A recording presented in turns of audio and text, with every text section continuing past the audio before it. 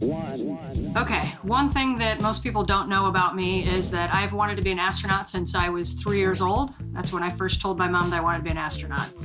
When I went off to preschool, I told her I was going to school to learn to be an astronaut. And when I was in kindergarten, I wrote my first very poorly written book on going to space on the Soyuz vehicle. When I was in 6th grade, I had a birthday party and I asked every single one of my friends for a calculator for my birthday. And I didn't tell my parents because I was too embarrassed, but I got a lot of calculators and I was super nerdy about it.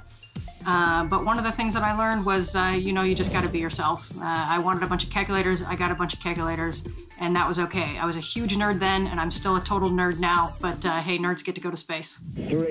Another thing most people don't know about me is that I played rugby. Well, maybe if you're close to me, you probably know that because I'm a little bit crazy about rugby. And the last time that I played was about a week before I got selected here at NASA.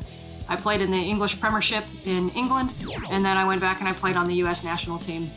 One of the things that I learned about myself playing rugby that I apply every single day is when you think that you have given everything and you have nothing left to give physically and mentally, you have a reserve that you can dip into and you can just keep going. I was a helicopter pilot in the Army. I flew helicopters for about 10 years before I became a test pilot. And one of the things that I learned flying helicopters is that when something looks really risky from the outside, that people that are doing it on the inside, they're not professional risk takers, but they're probably professional risk mitigators. One summer, I watched the movie Top Gun so many times, probably 3 times a day for a matter of months, that my brother finally took the tape out of the VHS and broke it over his leg so I could never watch it again. I was absolutely devastated, and so maybe it's partly his fault that I have to go live that dream as a military pilot.